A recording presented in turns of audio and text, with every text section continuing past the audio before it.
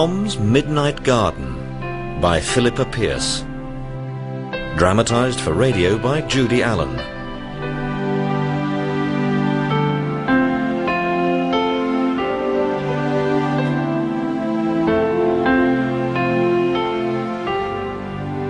Episode 1.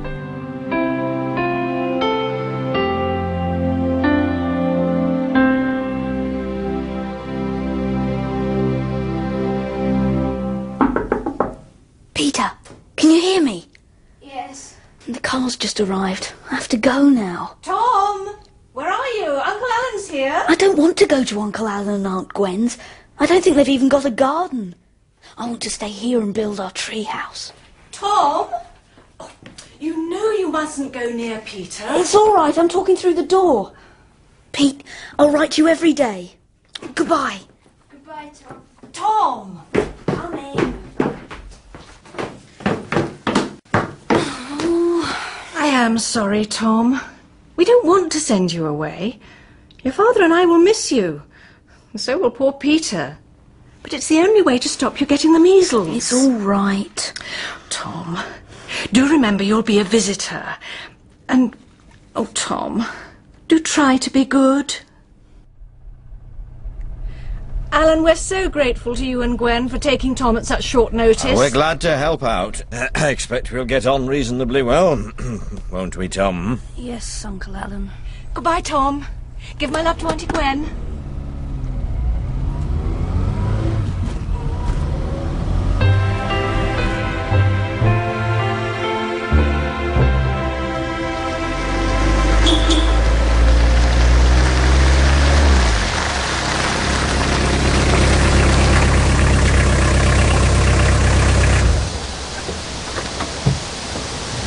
Well, here we are, Tom. It's much bigger than our house. Yes, but it isn't a whole house any longer. It was converted into flats some years ago. Ah, there's your aunt. Oh, come on in. Uncle Alan will bring you a cake. Let me give you a welcome kiss. Tom, it's lovely to have you here. How is Peter? Oh, hope you're not going to be too bored. Our flat is very small. Oh, what's that door at the back of the hall? Have you got a garden after all? Oh, I'm afraid not, Tom. Just a sort of backyard, very poky, with rubbish bins, nowhere to play. Did you have a good journey? We came through Ely. Tom wanted to climb the cathedral tower. I had to tell him it was out of the question while he's in quarantine for measles. But I bought him a postcard, didn't I, Tom? Yes, thank you. Oh, we've got a grandfather clock. It isn't ours. It belongs to old Mrs. Bartholomew in the top flat. It's incredible. It is also utterly unreliable. You'll have noticed, Tom, that it struck 1, despite the fact that it is now 5 o'clock. Don't touch it, Tom. Mrs. Bartholomew is very particular about her clock. If she's so particular about it, why doesn't she have it in her flat with her? Because it's screwed to the wall at the back. The screws have all rusted in. Keeps good enough time, but seldom chooses to strike the right hour. Our flat is up here.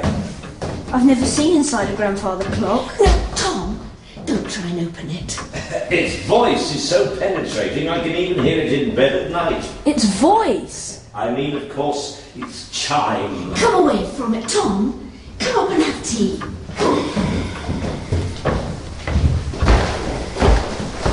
Here we are. This is our flat. Mrs. Bartholomew lives up those stairs in the attic flat.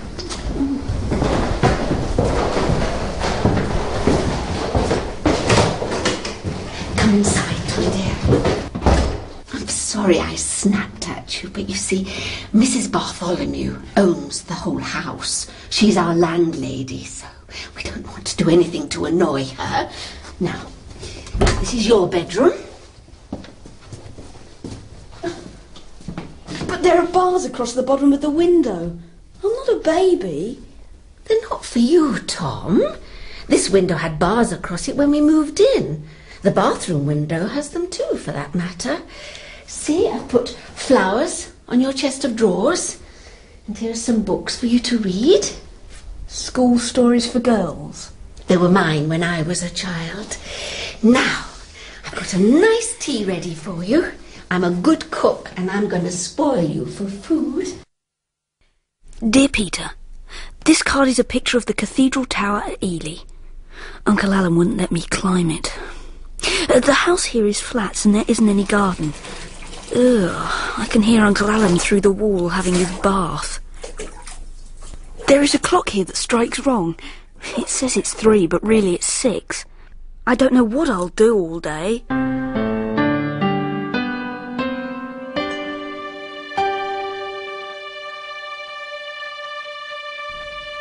Dear Peter, I hate it here.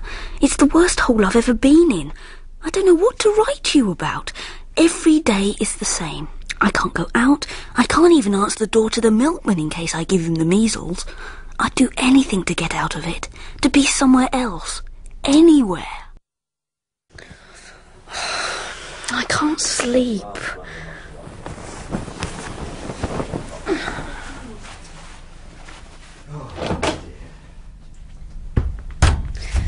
I could go and see if there's something to eat.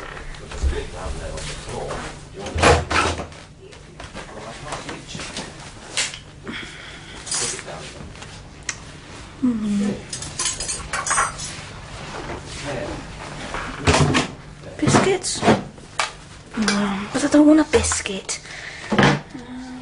Oh, no! Tom, what are you doing in the kitchen? What is it? Are you hungry? Speaking as someone who has watched him at meal times, I hardly think so. No, I was just bored.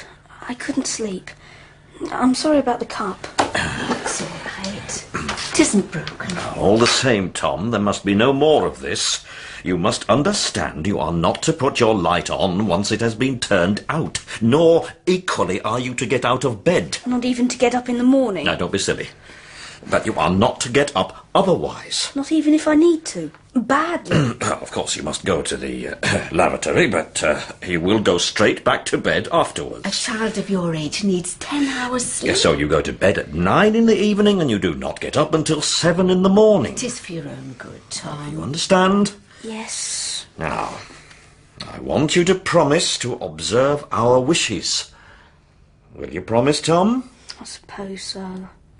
Yes. Good. I knew I could reason with you. Now, back to bed, young man. But all the same, I won't sleep.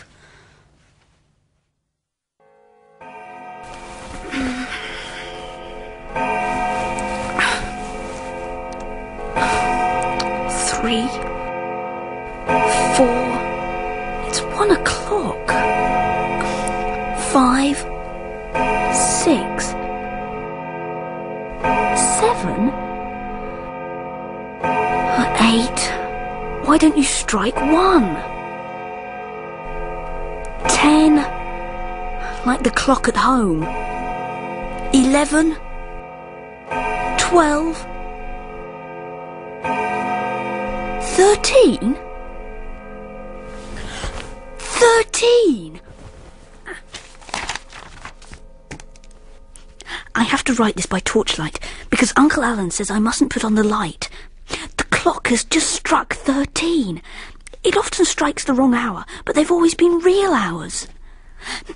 If the clock has made an extra hour, I could be in bed for 10 hours and have the extra hour for myself.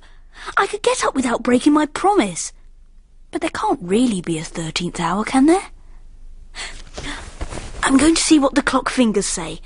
I'm going down to the hall.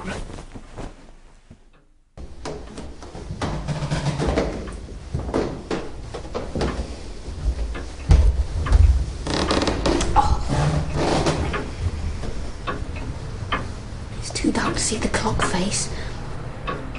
I can't even find a light switch. I'll have to open the back door and let in the moonlight.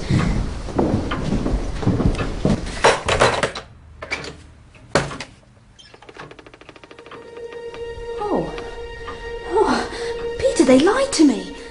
There is a garden at the back. There's a lawn with daffodils in the grass and a huge fir tree and yew trees, all different shapes. I've never climbed a yew tree before. Peter, it's a really big garden. I'm going to go out there and play tomorrow, whatever they say. Someone's coming. It's only a girl. Hello?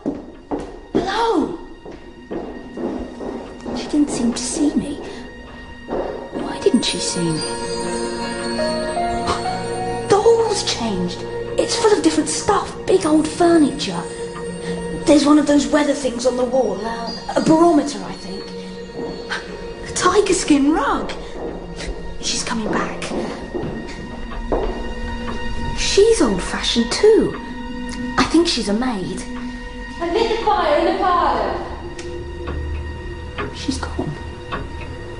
She just faded away. All the old-fashioned things are fading. The hall's normal again. I don't understand. I wasn't dreaming. And I wasn't scared, so it can't have been ghosts. The only thing that didn't change was the clock. But I forgot to see what time it said. Why did they lie to me about the garden? Have you had enough cereal, Tom? Yes, thank you. Aunt Gwen, do you believe lying is wrong? Oh, Tom, always. But do you think some special lies might be all right? Sometimes. You are asking if lying is ever justifiable. I suppose you're thinking of what are commonly known as white lies. Well, not exactly. I mean, what if someone is kept in the dark about something he'd enjoy because other people didn't want to tell him about it? Supposing some people actually said the thing wasn't there because they didn't want the bother of the first person using it. What kind of thing was it? The second people didn't want the first people to know about and use. It doesn't really matter what the thing is, Gwen. If I understand Tom correctly, some person or persons were lying simply for their own convenience and to the harm of another person or persons. Yes. I wondered if you thought that kind of lie might be all right. It would be utterly and obviously unjustifiable. I'm surprised you have any doubts. Well, it's time I was off. Now I wonder where I put my umbrella. Never mind, Tom. Uncle Alan has a very highly developed sense of right and wrong. So do I. Aunt Gwen, it was kind of you to put flowers in my room when I came. I'm so glad you like them. It would have been nice if you could have picked them from a garden of your own. Yes, but there isn't a garden to this house, of course. No? What do you mean by that, Tom? Wouldn't it be nice if there was a garden at the back? It would be nice if we had wings and could fly. Suppose you could walk out of the door at the back this very minute and pick daffodils. I should be very surprised to find a daffodil anywhere outside now. Why? It's too late in the summer. Daffodils don't flower out of doors at this time of the year. I'm going downstairs. What for? Nothing special. Don't go this morning. This is the morning Mrs. Bartholomew goes downstairs to wind the grandfather clock. She doesn't like to be disturbed, and we don't want to get on the wrong side of her. It's all right. I won't bother her.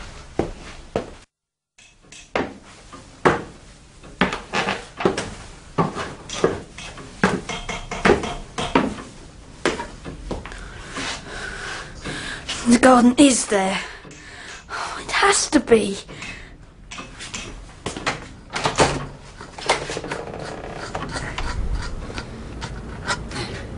Hello.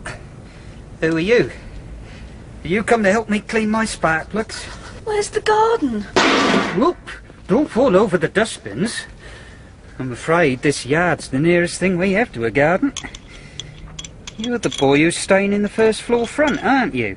Do you live in the ground floor flat? Yeah. Are you all right?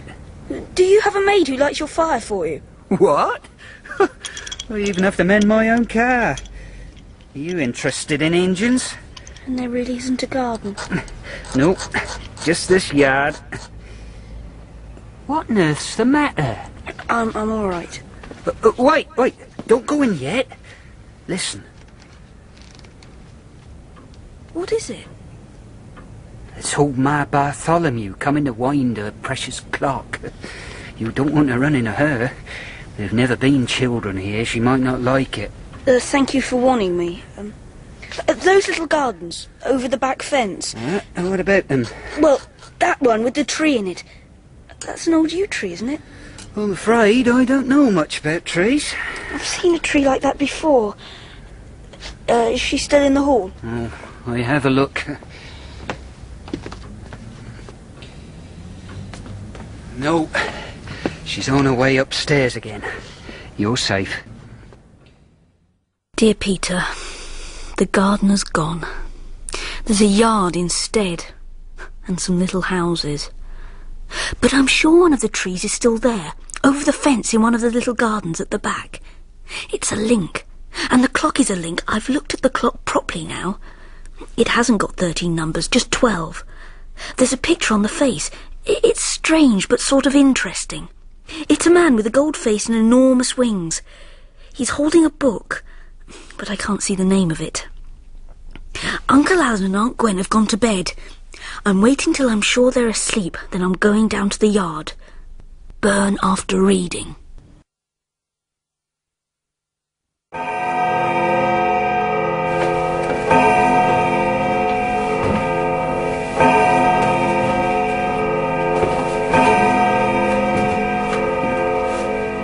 Did you strike 13 again?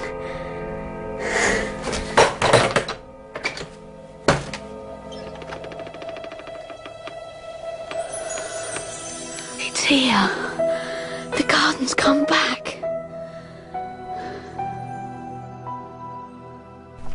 Peter, I wish you could see this. It isn't night time out here. It's morning. But it's very early. It's all misty. I think the whole garden's asleep. The grass is wet. It isn't even raining. It must be dew.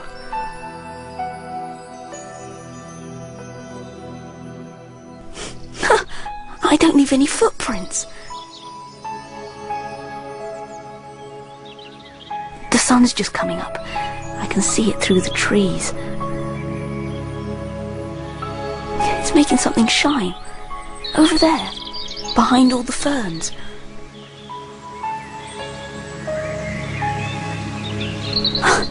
A pond. And round here, this must be a vegetable garden. Oh, a piece of paper. It's a note. To Oberon, King of the Fairies. Well, Oberon, I'll leave it there for you. Footprints? Those weren't there when I came out. A door's opening in the wall. Someone's coming. It's only a gardener. He hasn't seen me. He's going the other way.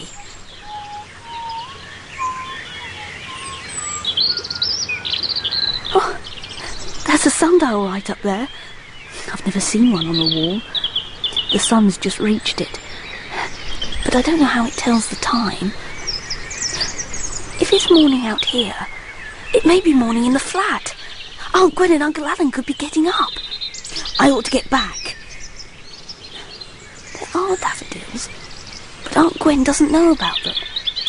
She doesn't know about the garden at all. She wasn't really lying to me. I don't want to leave it, but I can come back tomorrow night. I can come back every night. You and Peter get on very well, don't you, Tom?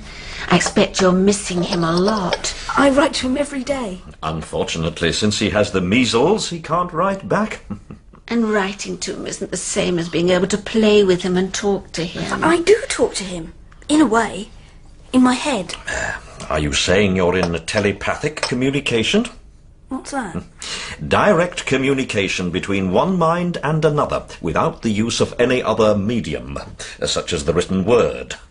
Oh, well, I don't know about that. I just sometimes talk to Peter in my head. Well, I think that's very nice, dear.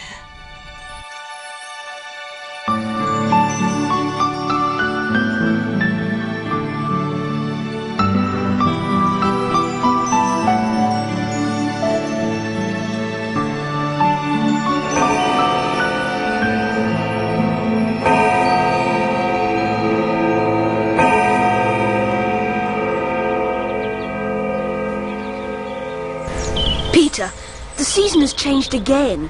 It's different every time I come out here. It's gone back to summer now. The roses are out. There are poppies over there. It's been spring, summer, autumn, back to summer again. How can that be? I wish you could write back and tell me what you think. Footsteps. I'm near that big wall with the door in it. There's nowhere to hide. Unless I can open the door. But I can't. Why can't I? The latch seems to go soft. Where are you? Here. Abel? Where are you? Yes, Mrs. Melbourne. Abel! It's time this hedge were clipped. I'll see to that, Mum. Well, be sure that you do. Now, come with me, please. There's a shrub over here I want you to move.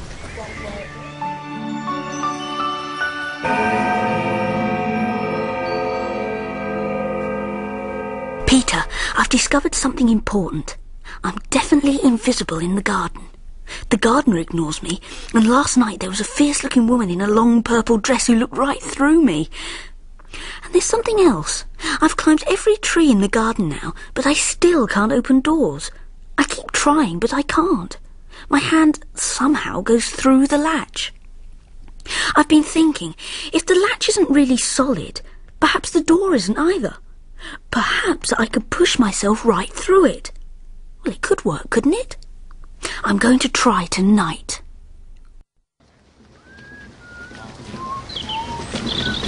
The gardener. Can I squeeze through the door after him?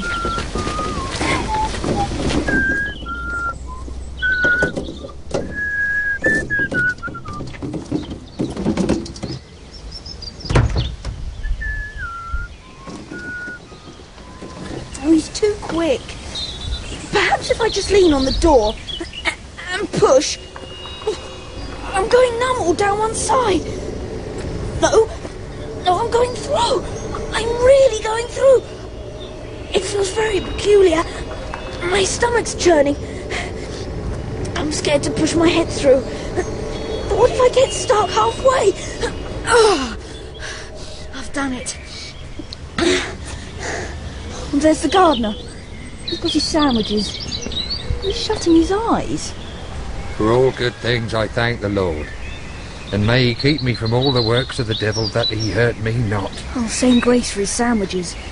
When he goes back in the garden, I have to sneak through behind him. I don't want to push through a door again.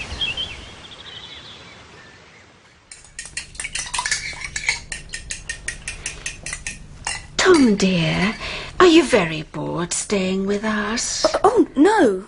I'm not bored. I worry that there isn't enough to interest you here. Oh, there is.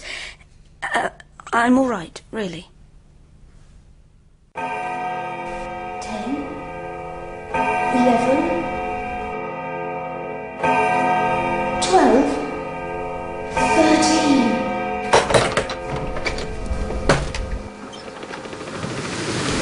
But it's always fine in the garden. Oh, I don't like it like this.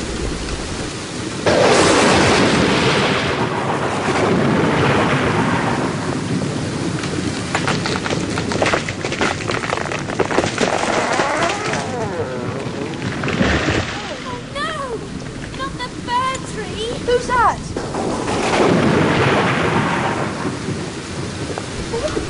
No, the fir tree can't be blown over.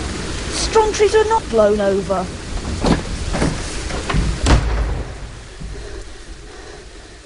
Oh, that great tree. Just lying there.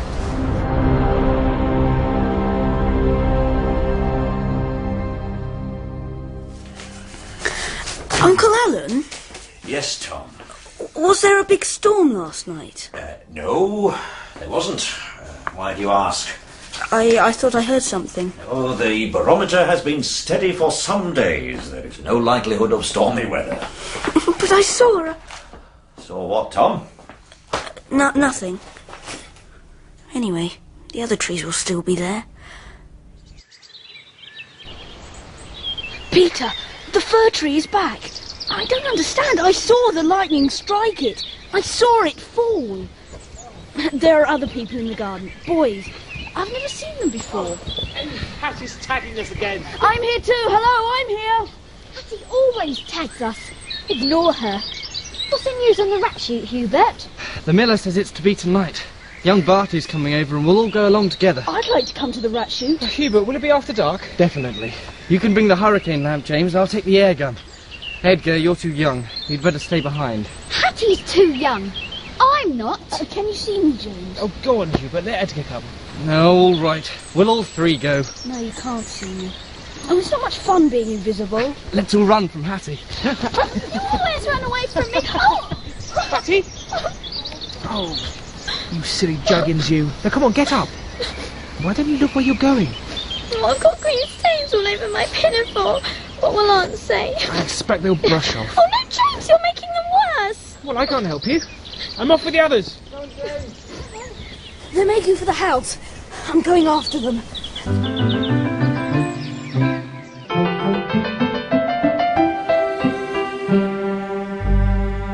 Is that a letter or a drawing, Tom? It's a drawing for Peter. Uncle Alan? Yes, Tom? Can a tree be lying fallen at one time and then be standing up again as it was before it fell? Tell us where and when this extraordinary incident happened. Where and when, Tom? It was a fairy tree. Goblin woodcutters laid it low, didn't they, Tom? It fell in a storm. Lightning struck it. Well, I'd still like to know... And now Tom mustn't speak until he's finished his letter.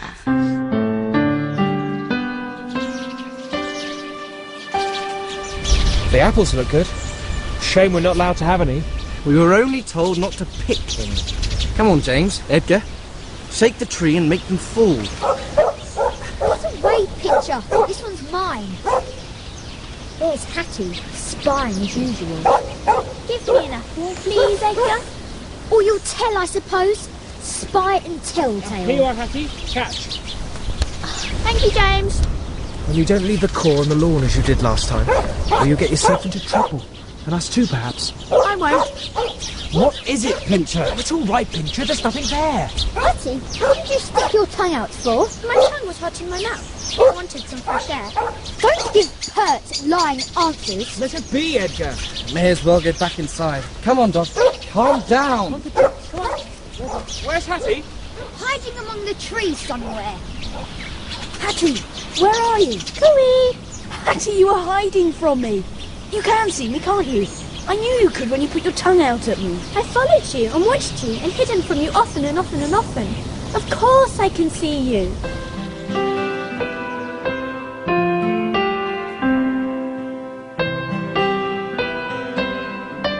In episode 1 of Tom's Midnight Garden by Philippa Pearce, the cast was Tom, Peter England, Aunt Gwen, Eunice Stubbs, Uncle Alan, Crawford Logan, Abel, Callum Macpherson, older Hattie, Deborah Berlin, young Hattie, Sarah Morton, Mrs. Long, Judy Parkin, the man with the car, David Holt, James, Tim Godwin, Peter, George Miller, Edgar, Robert Thomas, and Hubert, Oliver Grigg.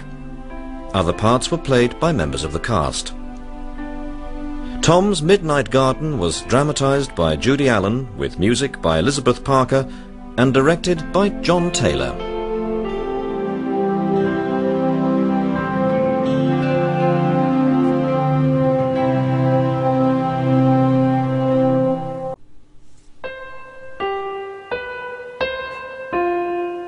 When Tom Long is sent away to stay at his aunt and uncle's flat in a large old house, he discovers a mysterious garden which only appears at night. Although Tom can see the children who play in the garden, they are quite unable to see or hear him. But it seems to Tom that the girl, Hattie, is different.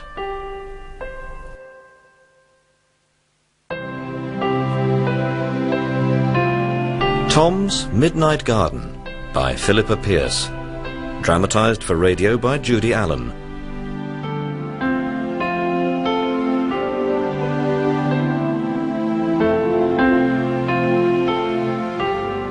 Episode 2.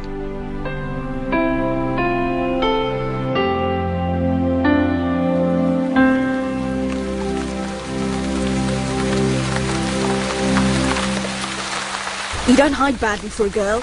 I saw you climbing the trees. I saw when you went right through the orchard door. I saw you often and often. Sometimes I sort of knew I was being watched. And I saw your footprints once. I'm Tom Long.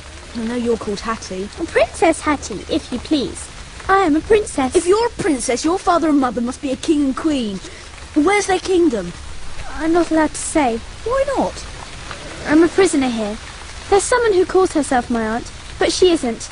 She's wicked and cruel to me. I think I've seen her. Is she a tall lady in purple? Yes, and those boys aren't really my cousins either.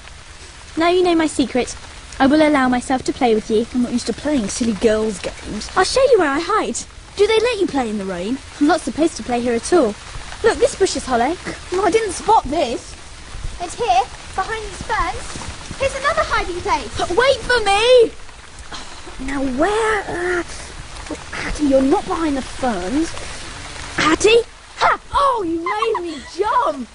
I love this fir tree. I stand behind it. Then when people come to look for me, I move around the trunk really quietly.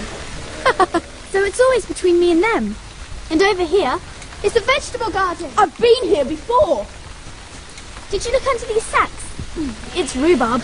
Did you once leave a note here? And did you once find one? Yes, a list of fairies. Fairies? Whoever could have put that there? To fairies. Fancy. Come on, Tom, I'll show you more. Oh! This is the door I pushed through. Yes, I know. I saw you. This is the heating house. It's drier here. Well, I don't get wet anyway. Oh, and here's the bag where Abel collects the hen and goose feathers. Put them back! They'll go everywhere! Stop it! What's that thing? That's the stove, to make the greenhouse warm. And up there... No, I can't reach. Well, those are Abel's books. I can see the one on the top. The Bible. That's right. Abel says the Bible must be above all the other books. Like the Queen ruling over all England. Ooh, it's stifling in here. It has to be warm. These are tropical plants. Ow, that's sharp. Be careful. It's a spiny cactus. And this is a castor oil plant. Oh. Come over here. Watch me touch the sensitive plant. Watch. See how the leaves droop and fold up? I've never seen one before. Look. It does it for you too. And that leaf. And that one. Poor thing. I've drooped the whole plant. Come and look through the coloured glass in the door. The purple glass makes it seem as though a thunderstorm's coming. This one makes everything yellow, like lemonade. Try the red one. The garden's on fire. What about this one? Green flowers and a green sky. And if you look through here... It's just plain glass. No, it has a star engraved on it. Oh, I can't see anything through the star. Sometimes I like that best of all. You look and see nothing, and think there is no garden at all. But all the time there is, waiting for you. It isn't always there for me. What do you mean? Nothing. Never mind. Let's look through the lemonade one again.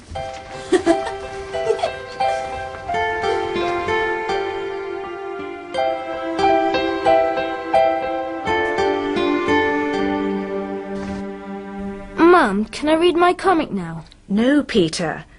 I let you read Tom's letter, and that's enough. People with measles mustn't strain their eyes.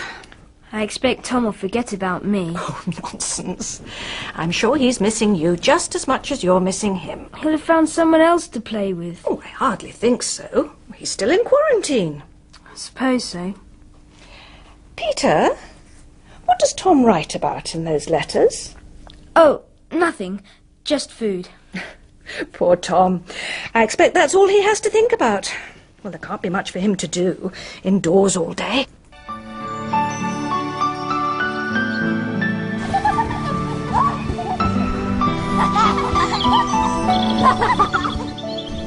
Come on, Tom. Where are we going? To the vegetable garden. Why? What for? You'll see. Oh, wait, stop. What's the matter? Someone's following us. Listen. I can't hear anything. We must wait till he's gone. Come on, Tom, I have something to show you. I'm coming. This is called the burning bush. Here, Tom, smell the leaves. Are they meant to smell of scorching? James says the smell is lemon verbena. Why is it called the burning bush then? They say that if you come out at midnight on Midsummer's Eve and set light to a single leaf, the whole plant will blaze up. Have you tried? Of course not. There's only one plant, and we don't want it to burn to ashes. Shall I tell you a secret? If you like. This is grown from a slip of the real burning bush. The one that burnt when Moses was there. But that was long ago, in the Bible. Well, I shan't tell you secrets ever again. Who's that? Oh. What are you up to, Cousin Hattie? Oh, it's you, Cousin Edgar. I'm not up to anything. For the last 5 minutes, you've been talking and nodding and smiling, all by yourself. I'm not by myself. I'm talking to a friend. And where is your friend? Standing beside me, of course. Really, Cousin Hattie, people will think you're queer in the head. Once it was fairies, and now it's someone who isn't even there. Oh. James! Hubert! Well, now he'll go and tell the others, and they'll jeer at me. And Aunt Grace will say it shows I'm not fit to play with the children in the village. Well, why did you tell him about me? Well, one must tell the truth, mustn't one? Come on, now we can go and look at the trap. What trap? Over here. See? Oh, poor thing. It's Abel's sparrow trap. I really think he'd rather the birds died of hunger than ate his seeds.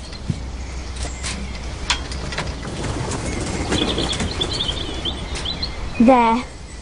Does he know you let the birds out? Of course not. That's why we had to come here secretly. Oh, Hattie, look, a frog! Oh, we must catch it! Abel says they eat the strawberries. I'll chase it towards you. I have it! I'll set it free by the pond. Abel doesn't mind that.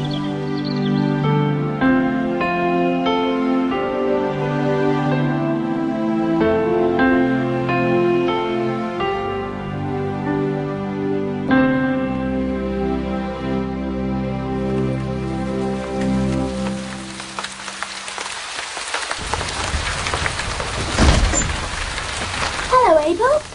Morning, Miss Hattie. Can I come into your hut, shelter? Mind you don't touch them tools. Oh, Tom, it's so sad about Abel. Sad? He had just one brother, and his brother was very jealous of him. And one day, in the fields, his brother attacked Abel with a weapon, murderously. Go on. He killed Abel. I mean, he nearly killed him. There was a great deal of blood. It lay smoking on the ground of the field. Was Abel's brother called Cain? The story of Cain and Abel is in the Bible, and Cain really did kill Abel. I think this Abel is just called after him, that's all. Suppose I said Susan told me that story, and Susan is Abel's sweetheart. I'm not sure you don't tell fibs. I shan't ever tell you any more secrets, ever. The first yew tree you climbed is called the Matterhorn. Is it? Yes, and the one next to it is the steps of St. Paul's, because you can almost walk up the branches. And the one right down there is Trixie. Why Trixie? It's difficult to climb. There are no branches low down. You have to swarm up the trunk. Hubert and James and Edgar have all climbed it. Have you? No. Princesses don't swarm. Dear Peter, there are so many things to do out in the garden. Hattie's only a girl, but it's all right. She's better at hiding than I am, but I'm better at climbing. She has names for everything, but I know how to make things. I always mean to ask Hattie questions about the garden, but when I'm out there I seem to forget. I don't know why. Now, you have to cut a notch at each end for the bowstring. Make one there. Hubert and James and Edgar used to make bows and arrows and play at Forest Outlaws. Cut away from you or you'll hurt yourself. They said I was too young, and when I was old enough, they said they were too old. Now, cut a notch at the other end. Arrows are easy, but I couldn't have made a bow by myself. Have you got the string? Here. Right, tie the string round one of the notches. And now you have to bend the bow and tie the string to the other end. It has to bend more than that. I can't. Well, I can't help you. I haven't any strength while I'm out here. There's Abel. Abel! Coming, Miss Hattie. Can you help me with this, please? I can string it for you. This is your knife work, Miss Hattie? Yes, indeed it is. And who taught you to do it? Someone. Well, whoever it was taught you, take care he don't teach you trouble with it. Trouble? Trouble for yourself, Miss Hattie.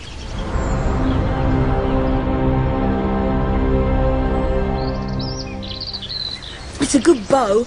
I wish I could use it. Oh, It's stuck in Trixie. Why don't you shoot at birds? Tom, no. There isn't the slightest danger you'd ever hit one. I like to shoot into the air. Oh no! You should get further away from the greenhouse. Did anyone hear? I don't think so. Are you sure? Is anyone looking out of any of the windows? Well, I can't see anyone, can you? I don't think so. No. Oh, Tom, I will be so very angry. There's someone in the greenhouse. It's Abel. Oh, Abel, it was an accident. Aye, maybe. There now, Miss Hattie. I have a spare pane of glass. Can you repair it? I can. Thank you. Aunt won't ever know. Will she? No, she won't. But do you remember what I told you of? You mean about being taught trouble? Aye, I do that.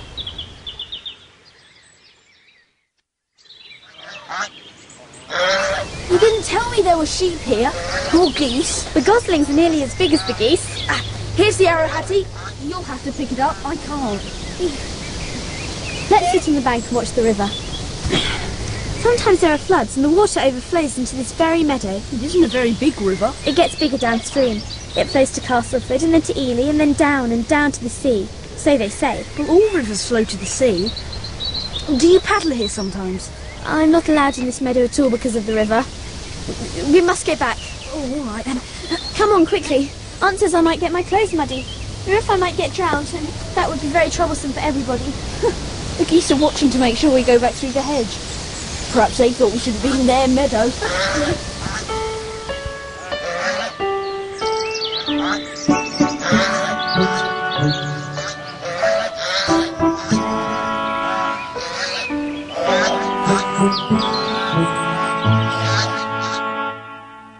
Aunt Gwen, is there a river near here? What did you say, Tom? Is there a river nearby? I think so. Yes, I'm sure there is. It's somewhere behind the houses over at the back. And are there geese? Oh, I don't know about geese. Perhaps when your quarantine is over, we could go and look. Yes, I'd like to. Hope you won't be disappointed. It isn't a very big river. It's nothing special. I never get dressed to go down to the garden. I go in my pyjamas and just one slipper because I use the other to wedge open the door of the flat. But I never feel cold, even when it's early morning out there and the grass is wet with dew.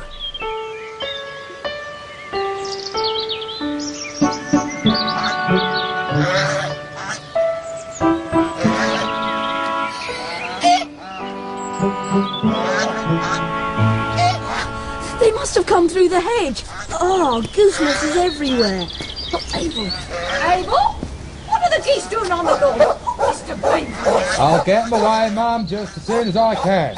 Come on, move now. Come on, move gently. Pincher! I nearly fell over you. I can hide in Hattie's hollow bush. Well, I know they can't see me. Go right, Mum. Spread out, lads. Come on, round them up! I'll go this side. Don't hurry up. We'll drive them out into the orchard, then I'll get them round to that old meadow again. Hattie, run and open the orchard door. Get the dog away. They're all over the flower beds. There were 10 of them! It seems like 100! Pincher! Indoors with you. Let them settle and make them to the orchard door anyway. If we just walk behind them. Just gently, gently. Edgar, are you ready to shut the door when we're through?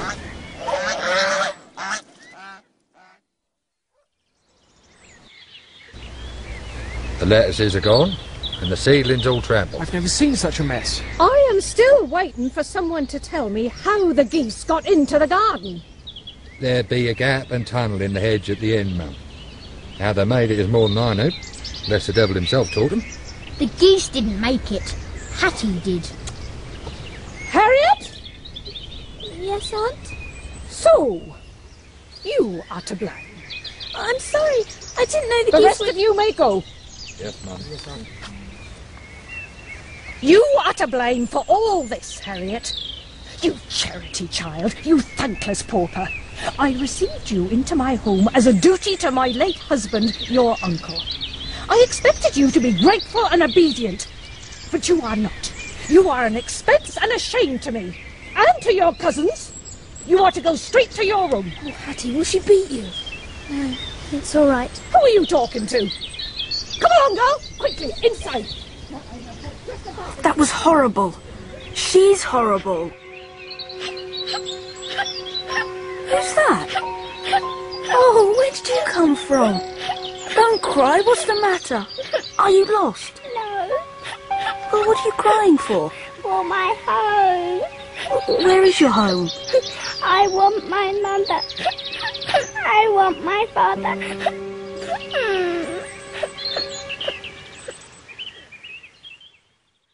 Hattie's aunt was so horrible to her, you can't imagine.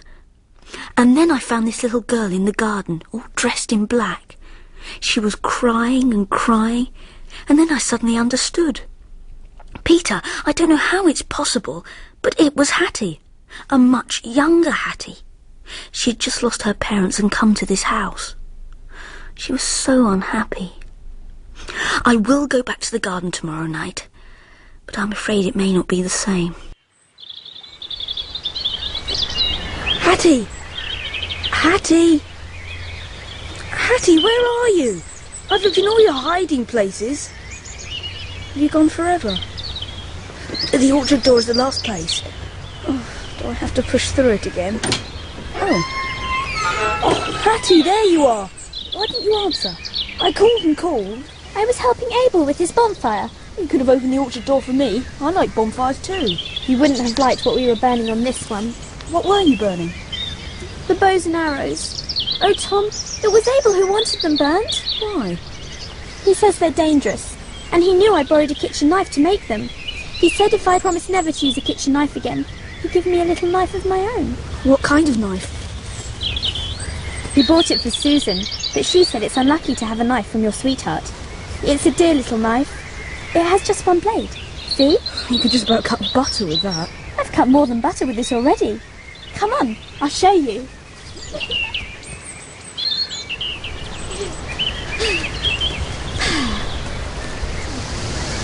There, on the trunk. HM. That means Hattie Melbourne has climbed this tree. I've carved my initials on all the yew trees, except Trixie, of course. It's very wrong to carve things on trees. It's like leaving litter about. I don't see how it can be. You'll get into trouble because people know they're your initials. If I wanted to carve on a tree, which I wouldn't ever, I'd draw my secret mark. What is it? A long cat. Well, it's supposed to be a tomcat, for Tom Long. You could draw a hat for Hattie. Only, of course, you mustn't. Come on, I'll teach you to climb Trixie. Well, I have just one. It's easy, I'll show you. I mustn't get my face dirty. I'll be very cross. Oh.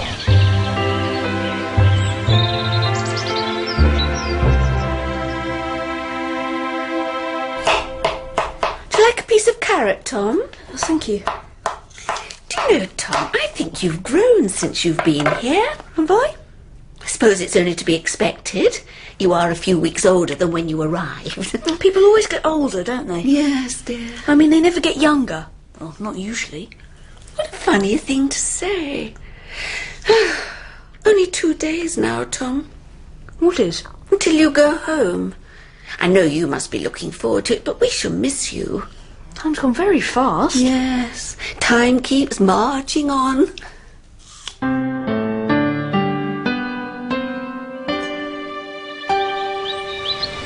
That's a sundial, high up on the wall there. I saw it before.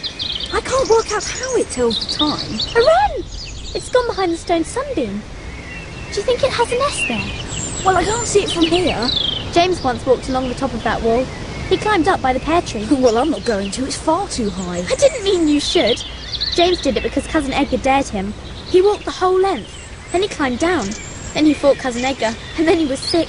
Cousin Hubert was very angry. He said James might have fallen and broken his neck. I might fall, but I wouldn't bruise or break. I haven't got much weight in this garden. I'm going to do it. I'm going to walk along that wall and look for a nest behind the sundial. Oh, Tom! Don't worry. It's all right for me. Oh, it is high. Please be careful. There is a wren's nest, but I won't touch it or I'll frighten her. Come on down now, Tom. What a view. If only you could be up here yourself. What can you see? There's Susan at one of the windows of the house. Oh, and Abel running. And in a courtyard at the side, Edgar's giving Pincher a bath. Pincher's bolted. Edgar's chasing him. What do you see beyond the garden? I can see the river. And if you look along the river... Yes? Miss Hattie. Oh! What Miss Hattie, you must never climb that high wall. It'd be dangerous. I wasn't going to. You must swear that you never will. Here, on the Holy Bible. I swear it, Abel. I never will. Hattie? Do you remember that, Miss Hattie? Hattie, what on earth was the matter? Abel thought I was going to walk along the top of the wall. He wanted to stop me because of the danger. It looked as though he pushed you over. He made me kneel on the path and swear on his Bible that I never would. Was he very angry? No, I think, somehow, he was frightened. You mean you were frightened, he was angry? No, I was a little frightened because he was so quick, but he was more frightened. When he made me take his Bible, his hand shook. Why did he suddenly think you might try to climb up? I suppose he saw the way I was looking at the wall. No, he was running with his Bible in his hand before he could possibly have seen you. Perhaps he heard me talking to you up there. You were only speaking quietly. And you were talking very loudly. But you're the only one who can hear me, or see me. I don't understand. I wish I didn't have to go home tomorrow. What? Oh, Tom, would you like to stay? Yes. We'll send a telegram at once. Why? What is there to interest a boy here? I like it. We'll do so much now you're out of quarantine. I'll take you to the museum in Castleford. It's only a bus ride away, and we can go shopping together. I'm not sure that boys like shopping. Well, we go to the pictures then. There's a nice cinema in Castleford. You'll like that, won't you, Tom? It's so strange the way the garden is only there at night. I've been trying to work it out. I think the garden and Hattie must somehow be ghosts. The garden comes and goes, but Mrs. Bartholomew's clock is always here. I keep looking at the picture on its face, the angel reading the book. If only I could see what's in that book. Mrs. Bartholomew. Once there must have been a Mr. Bartholomew. Probably his family owned this house for generations. He'd have known all its stories, and he'd have told Mrs. Bartholomew, and she'd still remember. People seem to be a bit afraid of her, but I have to talk to her. More potatoes, Tom dear? No, thank you. When Mr. Bartholomew lived here... Now, Mr. Bartholomew, whoever he was, never lived in this house. Mrs. Bartholomew was a widow when she came here, and that was only a few years ago. But what about the grandfather clock in the hall? You said it belonged to her, but it's always been here, ever since the house had a garden. And what reason have you for supposing that, Tom? Oh, You know, Alan, the clock certainly must have been here a long time, because the screws at the back have all rusted into the wall. Well, now, that might explain things. If the clock couldn't be moved without danger of damaging it, old Mrs. Bartholomew would have had to buy it with the house. You see, Tom, all quite straightforward if you reason it out. No point talking to Mrs. Bartholomew, then. What did you say? Nothing. I'll get the pudding.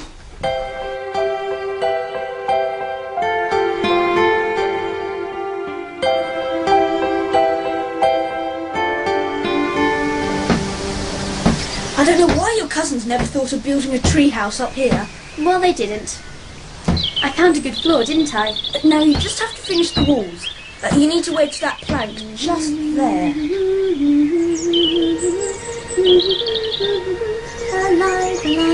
What's it like to be dead and a ghost? Oh, do tell me, Tom. I'm not a ghost. Don't be silly. I saw you go through the orchard door when it was shut. I'm not a ghost. The orchard door is. And the garden is, and so are you. Indeed I'm not. Why do you think you wear those clothes? They don't belong to nowadays, I know. They're my pyjamas. You wear strange clothes that no one wears nowadays because you're a ghost. Why, I'm the only person in the garden who sees you. I can see a ghost. I could put my hand right through you. There. I've proved it. You're dead and gone and a ghost. Oh, I'm not dead. Oh, please, Tom, I'm not dead. Oh, all right, Hattie. You're not dead. I take it all back. You're not a ghost. Oh, don't cry. All right. Go on building the treehouse. I'll go on telling you how. Mind you, I'm not a ghost either. Dear Peter, I'm glad your measles are better. I've tried to find out when Hattie lived. I looked up costume in Uncle Alan's encyclopedia. Her cousins wear trousers, and trousers weren't invented until the early Victorian period. Hattie's aunt and Susan the maid wear long skirts. Aunt Gwen says women wore long skirts all through Queen Victoria's reign. Hattie must be an early Victorian. An early Victorian ghost. Burn after reading.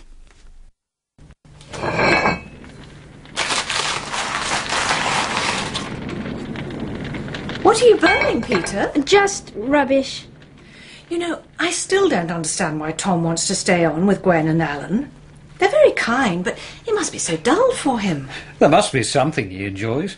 He's put off coming home twice now. Does he tell you any more, Peter, in his letters?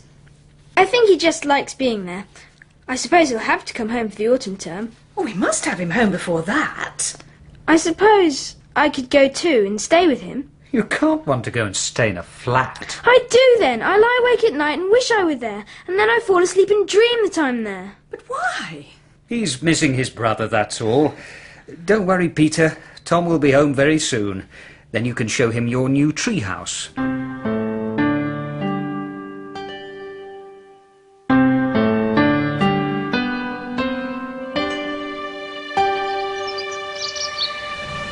Nobody suspects our treehouse is here. Has Abel seen it?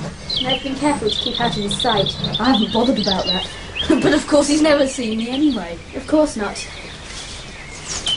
If it's to be like a real house, it should have proper windows, not just accidental gaps. You're expecting too much. It doesn't have to be a house at all. It could be the captain's cabin on a ship at sea. I could do it better from outside. Tom, there's a great bird this side. Is it safe? Have you ever sat on it? Oh, yes, I've been out on that one. Only I dare say I'm different. I wouldn't advise you to... Hattie!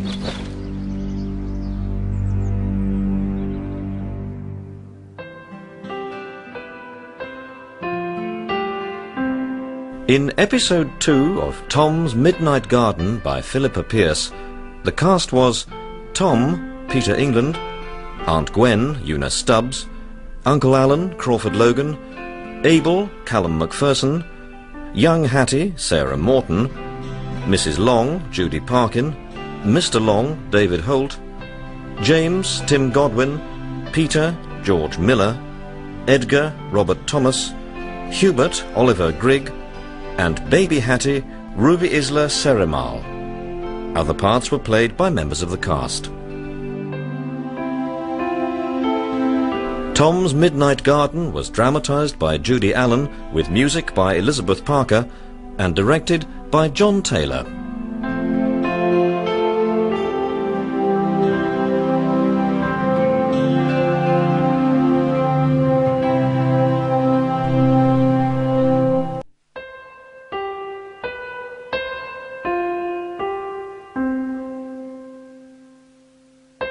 Tom Long, staying with his aunt and uncle, discovers a mysterious garden which only appears at night. He befriends Hattie, who seems, like the garden, to come from another time, and is the only one able to see him. But the friendship with Hattie brings trouble to them both.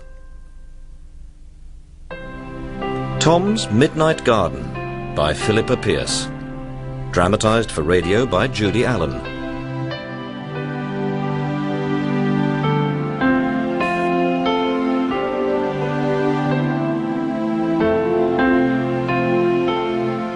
Episode 3.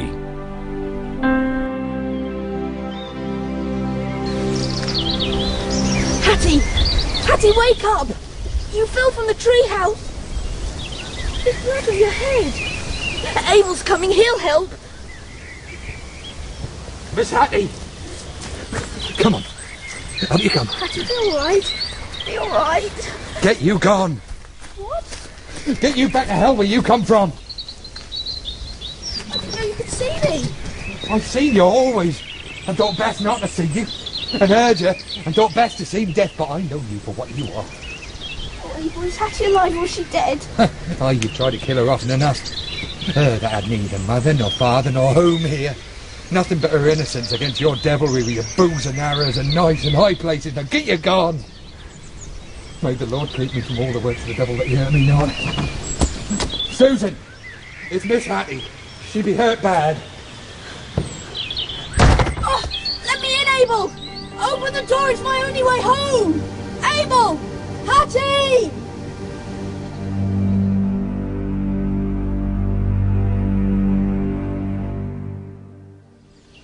Abel! Please, let me in! I'm too tired, I can't push through. Oh, please! Master James is fetching the doctor. You best go now, Abel, or the mistress stays indoors in your boots. Take care of her, Susan. Wait! Abel, please, how is Hattie? Wait!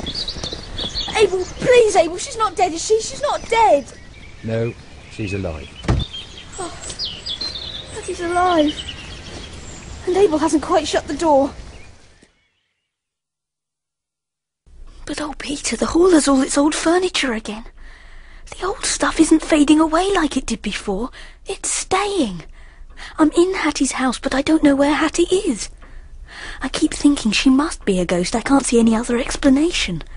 And people have to die. They have to die before they become ghosts. Is this how Hattie died? Falling from our treehouse? If I go upstairs, perhaps I'll find her. Perhaps she's all right after all. Hattie! Hattie!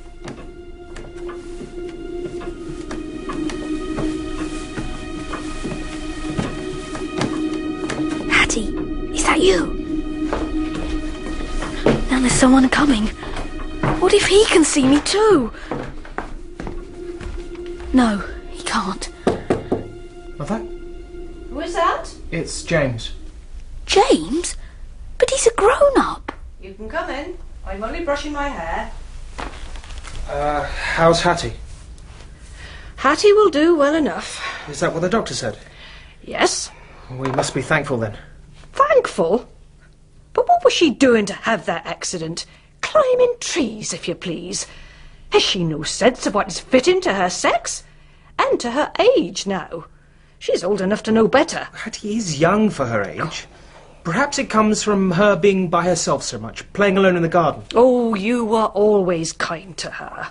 And so is Hattie never to grow up? Is that it?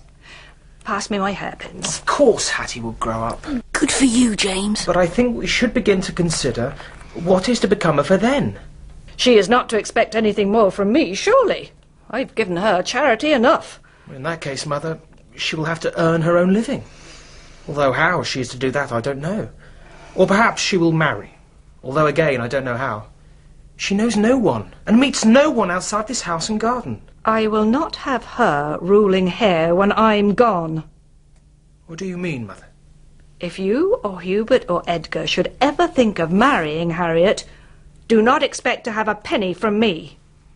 Well, Hubert has never cared for the girl, and I believe Edgar dislikes her. But you have pitied her. Go on, James. Say you'll marry Hattie. Mother, I have no intention of marrying Hattie.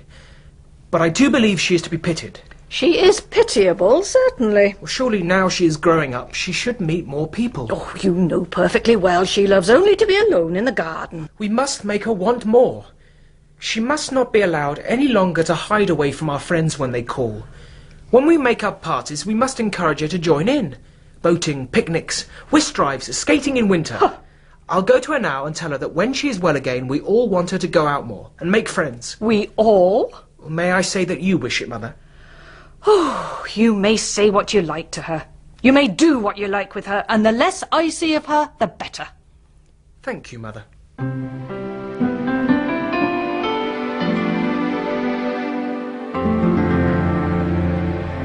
Tom! Oh, it's so nice that you're here. I've never seen you outside the garden before. I wanted to know you're all right, but I thought I ought to wait on the landing until James had finished talking to you. You could have come in. He would never have known. James has grown up. You're older too. I didn't notice it happening. What? Nothing. How are you? Very well. I just have to keep this bandage on for a few days, but the doctor says the scar on my forehead won't show. And Cousin James says I must do other things besides falling out of trees in the future. Things without me? Oh, no, Tom. Whenever you want to come, so you shall. Come on, sit on the bed and talk to me. This is a big room, isn't it? But you've got bars across the bottom of your windows, as if it were a nursery. They look familiar. This was my cousin's nursery when they were little, and after that my nursery. And then because I was the last child, it stayed my bedroom. You have 2 windows. Where is the bathroom in this house? Bathroom? Well, where do you have your bath? In here, of course. Just as the boys do in their bedroom. Here? How? The tin bath is brought in, and Susan carries cans of hot water up from the kitchen. In winter, my fire is lit, and I have my bath beside it. You could make a proper bathroom here. You could run a partition somewhere down the middle of this room, here, so there'd be a window on either side. Then this part could still be my A bedroom, and the room on the other side could be a bathroom. Well, that's a stupid idea.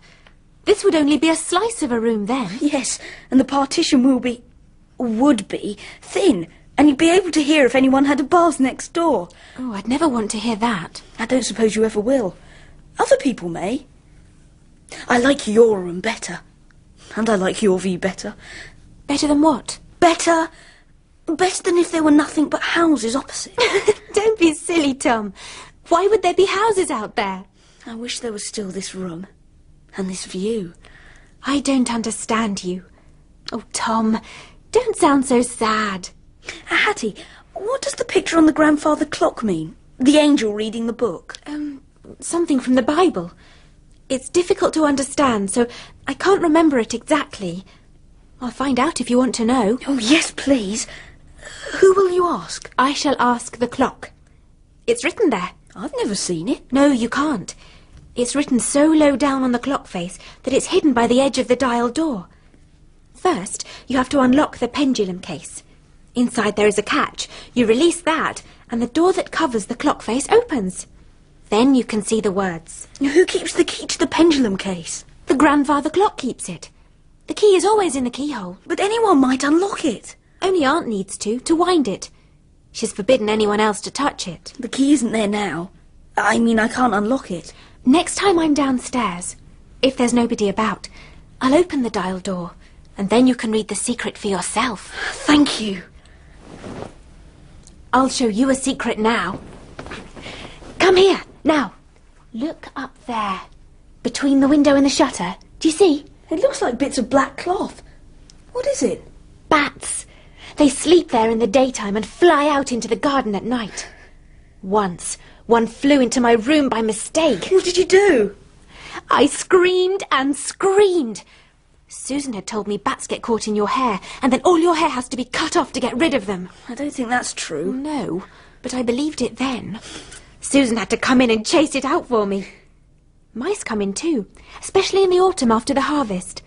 I can hear them running races behind the skirting boards. And I'll show you something else.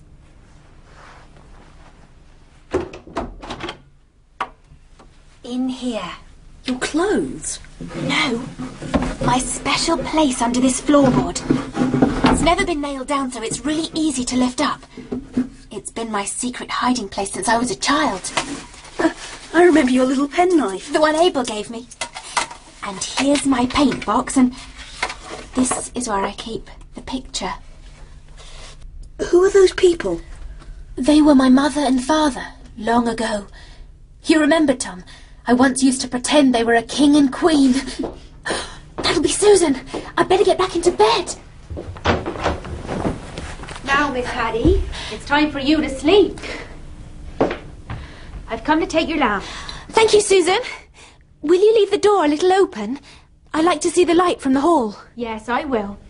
Good night, Miss Hattie.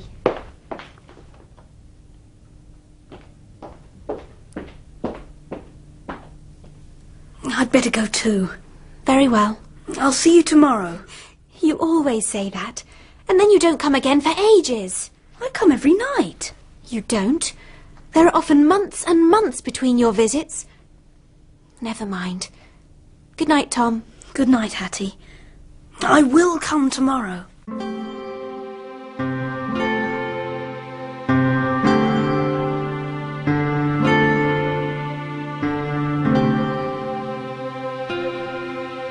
Peter, I wish you were here. I can't get back. I keep going out in the garden and then coming in again, but the old furniture won't fade away. It's quite solid. The house is still Hattie's house.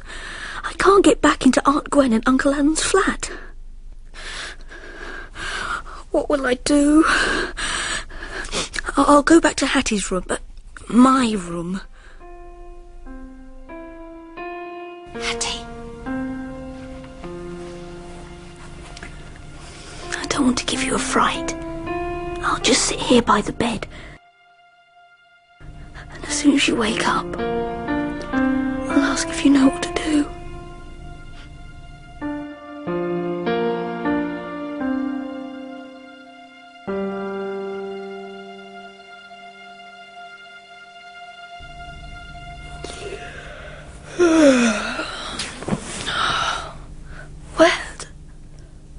I'm back. I went to sleep in Hattie's room, but I've woken up in mine. How does it work? Oh, I was right about the room. The window's the same. The door's the same. This was Hattie's room. Well, half of Hattie's room. The other half is the bathroom. My slipper! What if they find the flat door wedged with my slipper?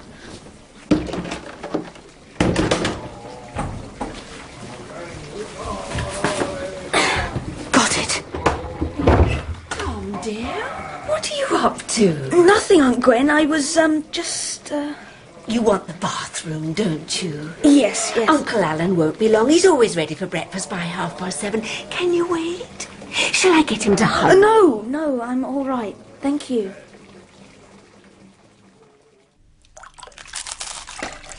Not much post this morning. Just one letter for you and one for Tom. Oh, that's nice. Look, Tom, mine is from your mother. And yours is from Peter. Thank you. Dear Tom, beware.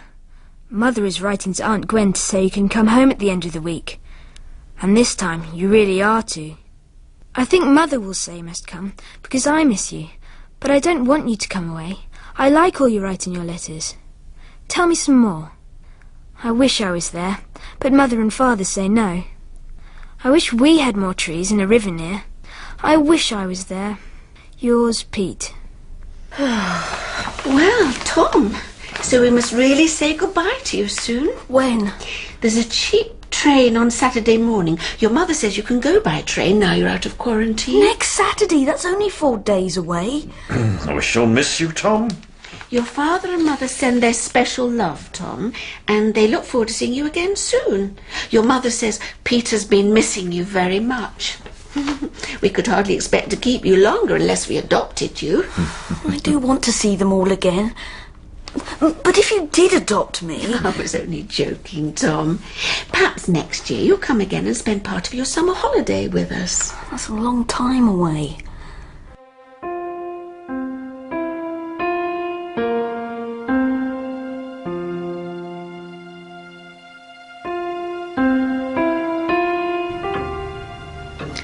Every one of your ticks brings Saturday nearer. How am I going to have time to do everything I want to do in the garden in just 4 nights? You're the link. You know the secret of time and the garden. And tonight, after you strike 13, Hattie will open your door for me, and I'll know the secret too. What are you doing down there, Tom? You know you mustn't touch Mrs. Bartholomew's clock. I was just a bit bored. Can we go and see the river? Oh, yes. Now that you're out of quarantine, we can. It's very built up along there, but if we go to the bridge, we can see it. I'm sure I can find the way.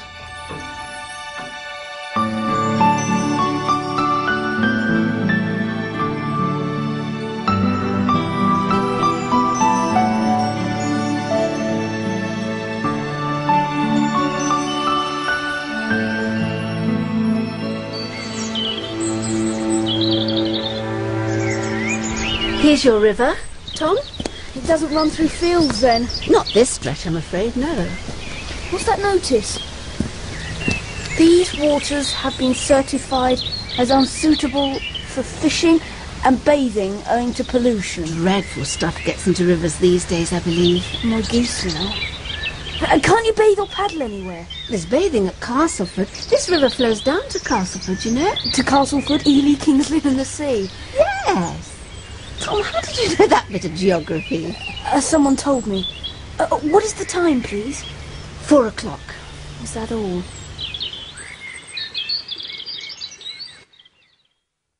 Oh, dear Peter, today is going so slowly. I want it to be tonight. Tonight, Hattie is going to show me the secret of the clock.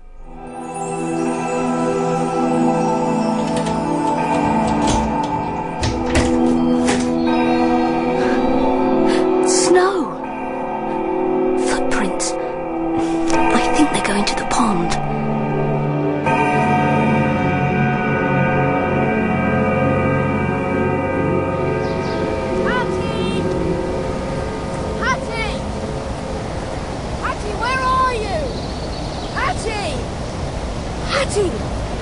Why, Tom! Oh, you have no skates. You better not come on the ice. Oh, Tom, skating is so wonderful. Though I do not dare let go of the chair yet. Hattie, you remember you But said... you're thinner. No, I'm fatter. Aunt Gwen weighed me. No, I didn't mean that. I meant thinner through. I'm sorry. I don't know what I meant. It doesn't matter. Hattie, you promised to find out for me about the writing on the grandfather clock. Did I? When you fell from our treehouse. You promised. Why, that was long ago. You've waited until now, Tom. Couldn't you wait a little longer? You can watch me skate. Hattie, you must keep your promise. Oh, very well. But it means I must take off my skating boots and put on my shoes. Oh, my skating is improving so much. As soon as I can skate without holding onto the chair, I'll be able to skate on the river ice with the others.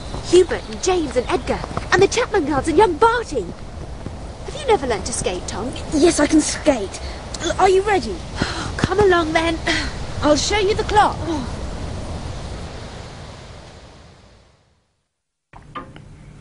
Aunt will be upstairs. If I'm quick, she'll never know. On the pendulum, it says time no longer. Yes, that's it. Ah, here's the catch. Yes, but no longer than what? You don't understand. Wait. There. Now you can see. Under the feet of the angel with his book. I thought it was the book of Revelation, but I couldn't remember the chapter or verse. Rev 10, 1 to 6. Shh. Wasn't that a movement upstairs? Come on. Let's go outside again. Revelation chapter 10, verses 1 to 6. I ought to get my Bible and look it up for you, but it's upstairs. Well, what about Abel's Bible in the heating house? Oh, yes. Come along.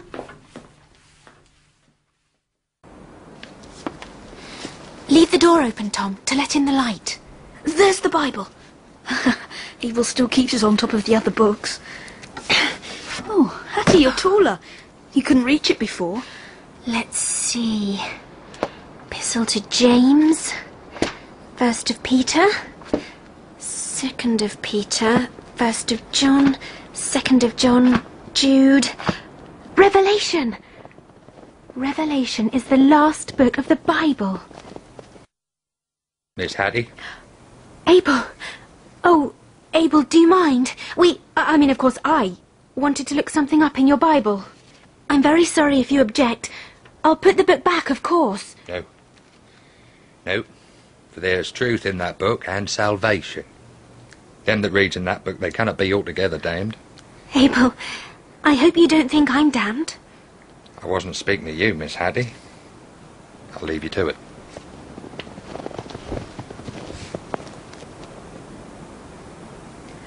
He can be a bit strange sometimes. Still, he doesn't seem to mind. Good. Here it is. And I saw another mighty angel come down from heaven, clothed with a cloud, and a rainbow was upon his head, and his face was as it were the sun, and his feet as pillars of fire.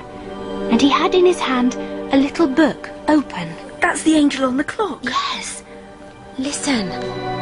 And he set his right foot upon the sea, and his left foot on the earth, and cried with a loud voice, as when a lion roareth. And when he had cried, 7 thunders uttered their voices. And when the 7 thunders had uttered their voices, I was about to write. And I heard a voice from heaven saying unto me, Seal up those things which the 7 thunders uttered, and write them not. So he sealed up the secret. Be patient, Tom. It goes on. And the angel which I saw stand upon the sea and upon the earth lifted up his hand to heaven, and sware by him that liveth for ever and ever, who created heaven, that there should be time no longer. I don't understand. It's difficult. The book of Revelation is full of angels and beasts and strange sayings. I don't think anyone knows for certain what it all means. But the last bit, time no longer, what does that mean? I'm not really sure. I must know. It's important. It's on the pendulum of the clock. And the angel swore it. He swore there should be time no longer. What did he mean? Perhaps when the last trump sounds. Oh, let's go to the pond. I can see Abel sweeping the ice for me. Come and watch me skate. I almost understand, and then it slips away. I need to think. I have to work it out.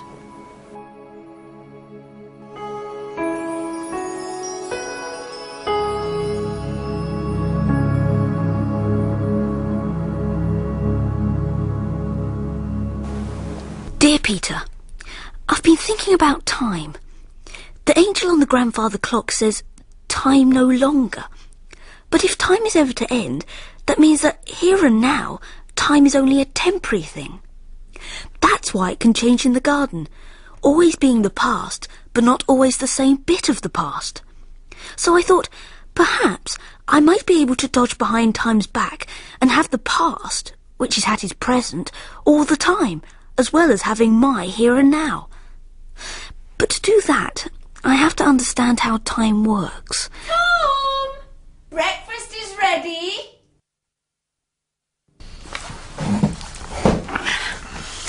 Aunt Gwen, what is time?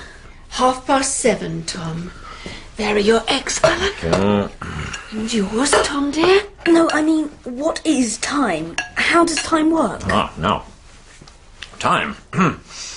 There is no one answer to that question, although there are, of course, many theories which I could explain to you. I've heard a theory. What? What theory? That in the end, there will be time no longer. I don't believe I know that one. An angel said it. An angel? What on earth have angels to do with scientific theories? Well, Hello. Can't have conversations like this at breakfast time.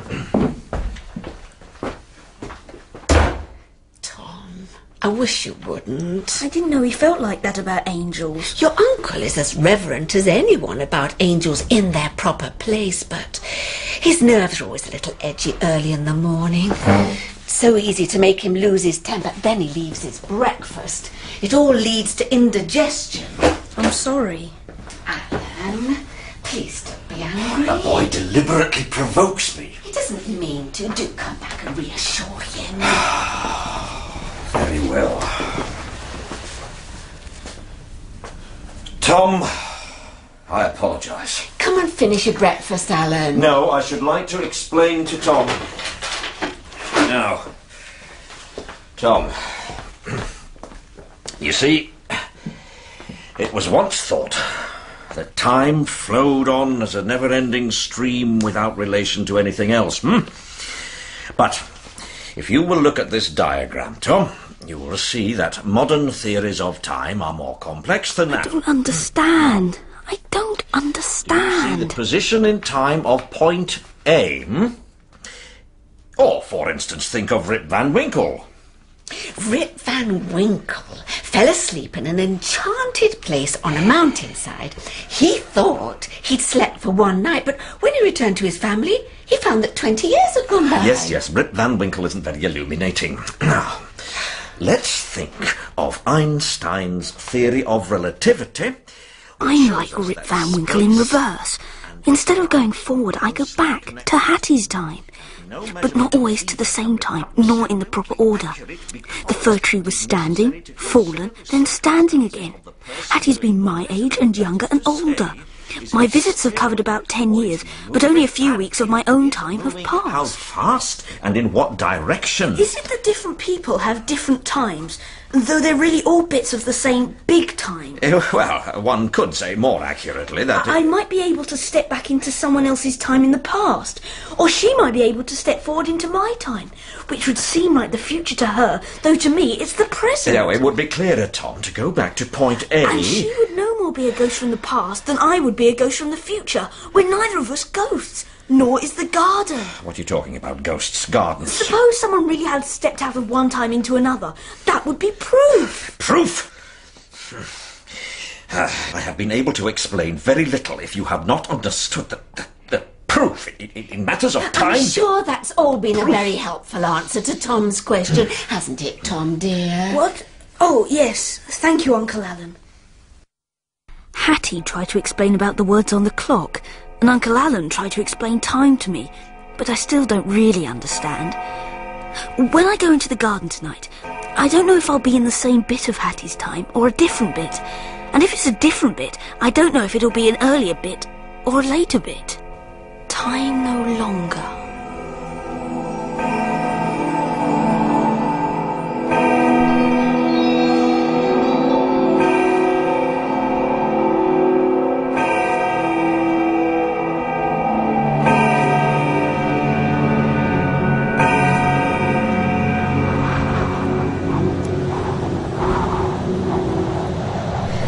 It's still winter, but is this the same winter? Huh?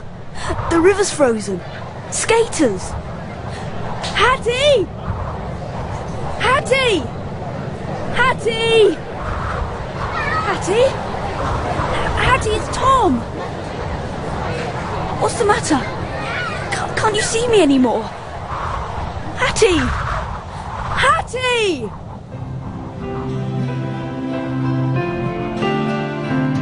In episode 3 of Tom's Midnight Garden by Philippa Pearce, the cast was Tom, Peter England, Aunt Gwen, Una Stubbs, Uncle Alan, Crawford Logan, Hattie, Deborah Berlin, Abel, Callum Macpherson, Aunt Grace, Judy Parkin, James, Tim Godwin, and Peter, George Miller. Other parts were played by members of the cast. Tom's Midnight Garden was dramatised by Judy Allen, with music by Elizabeth Parker, and directed by John Taylor.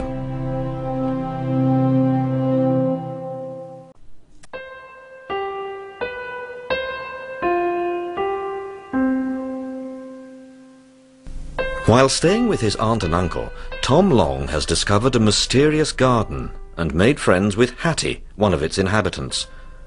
But while days pass for Tom, years pass for Hattie, and Tom begins to fear that he will lose her friendship.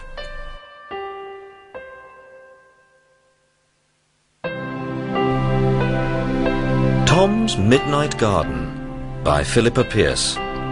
Dramatised for radio by Judy Allen.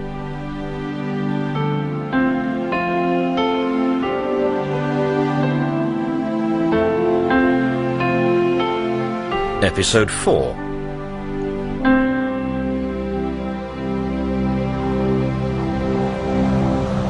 Hattie! Hattie, it's me! Tom! Oh, is that really you? I thought you were a trick of the flashlight. It's all ice. Just the river right across the meadow. Oh, isn't it wonderful? Oh, they've made a gate in the hedge. That's new. That was done a long time ago. Oh, Tom, I am so glad to see you. I miss you sometimes, even now. In spite of the Chapman girls being good fun, and Barty and the others. In spite of the skating. Oh, Tom, skating. I feel as if I could go from here to the end of the world. If all the world were ice. I feel as free as a bird. Oh. Why haven't you any skates? Yes, why haven't I? Hattie, listen. Where do you keep your skates when you're not using them? In the boot cupboard in the hall. Oh, that cupboard's not there anymore. Yes, it is. Well, not now. Never mind. Hattie, will you promise me something? What is it? You have to promise before I tell you. Well, I can't if it's wrong or dangerous. It isn't either. But you must promise first, because when I tell you what it is, you may think it's silly. And it isn't, really, it isn't. No, Tom. You must tell me first. Right then. I want you to keep your skates, always, when you're not using them, in that secret place you showed me. You remember? In your bedroom cupboard under the floorboards. There? But that is silly. It only seems silly. But there's no harm in it. Oh, please, Hattie, please. But why? It's difficult to explain. But I want you to promise, on your honour, to keep them in that secret place. It is still secret, isn't it? You're the only person I've ever told. I don't understand, but all right, I promise. On my honour. Thank you. I have to go now. Tom, wait! That promise means I should have to leave the skates behind altogether if I went away from here. I have to go back and see if it's worked. But Tom!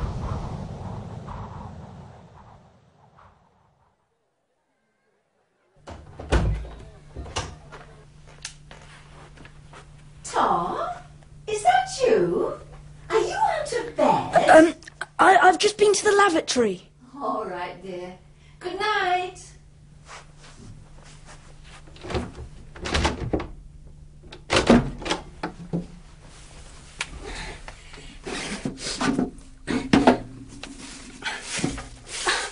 It did work.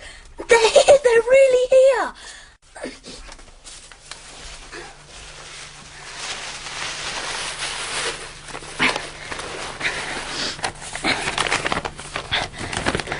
To whomever may find this, these skates are the property of Harriet Melbourne, but she leaves them in this place in fulfilment of a promise she once made. You'll have to finish your drawing tomorrow, Tom. It's time for bed now. All right. I'll come in and say good night in a few minutes.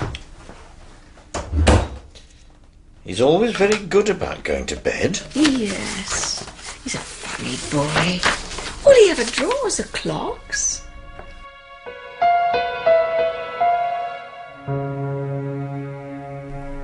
However much time I spend in the garden, I don't spend a single second of ordinary time. That's what the clock means when it strikes 13. The hours after the 12th don't exist in ordinary time. So I can go in the garden tonight and stay for months, and time here will stand still at Thursday night and wait for me. Then I can go again on Friday night and stay even longer. I've come to put your light out, Tom, dear. I must finish my letter to Peter. It's time for sleep now. The letter can't be posted until tomorrow anyway. But I didn't send a letter yesterday either. Never mind. I promised to write every day. It's not good to break a promise, but luckily it won't matter to Peter. He'll be seeing you the day after tomorrow anyway. Good night.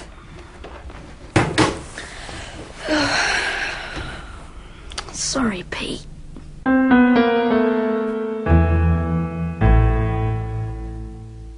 Peter? Why is your light still on? It's late. Can't sleep. I didn't get my letter from Tom today. Oh, he'll be home very soon. Don't you worry about it. Now close your eyes and you'll soon be asleep.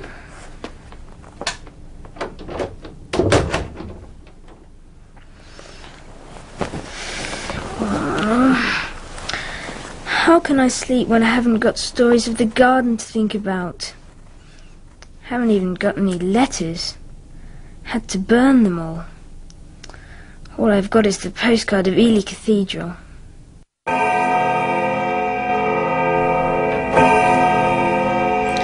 Peter, I'm sorry I didn't write you today. I will write tomorrow. Then I'll be able to tell you if I can really skate on Hattie's skates.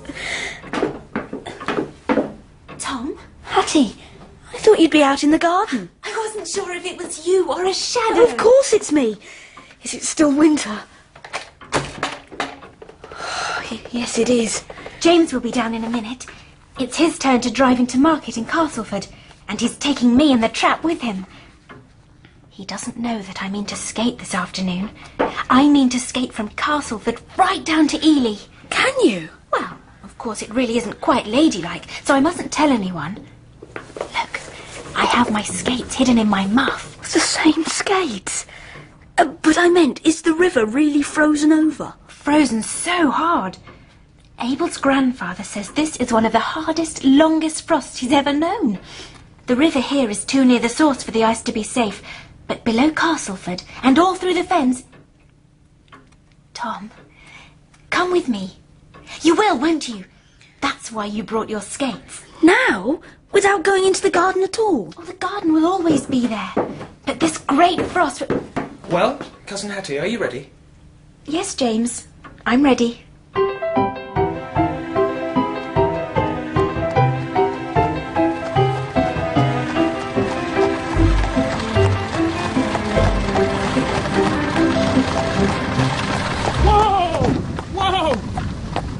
Very busy. It always is on market day. You should come into town more often, Hattie. Yes. This will do. I'd like to get out here, please, James. Do you want to lift back later? Oh, thank you, James, but... I don't quite know when I shall be ready to return. Well, there's always the train, though it's something of a walk from the station to the house. I shall be all right. Do you know the train times? Yes. Don't fuss. Goodbye, James. Hup, Raffles. Enjoy the shops. I've never ridden behind a horse before. Did you enjoy it? Come on, Tom. The river's this way.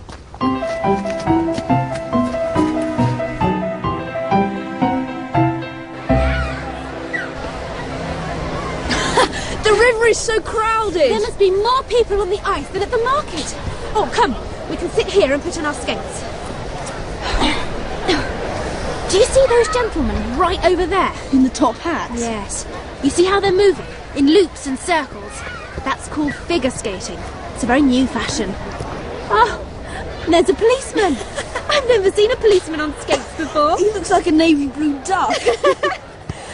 There are some very good skaters here. But I don't expect any are going as far as we are. And it really is safe? Oh, yes. This frost is all over England.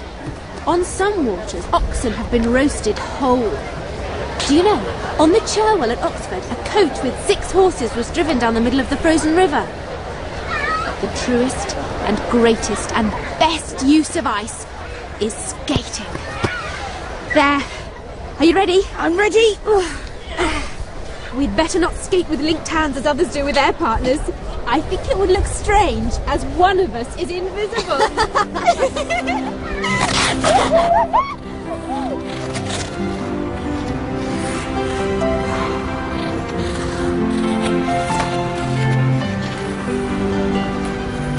I can skate as well as you. You're keeping up. That's good. It must be because I have your skates. We've left most people behind now. Not many will skate as far as we will. Would you like me to skate with you for company? Would you like a companion? I have a companion, even if you cannot see him.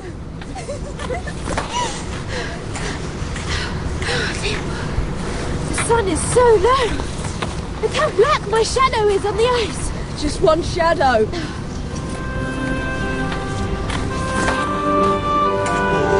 Oh, look, Tom! The tower of Ely Cathedral. Oh, we've done it! Oh, not yet. You're still a long way away. Shall we go to the cathedral when we get there? Oh, yes. And can we climb the tower? I expect so. Yes.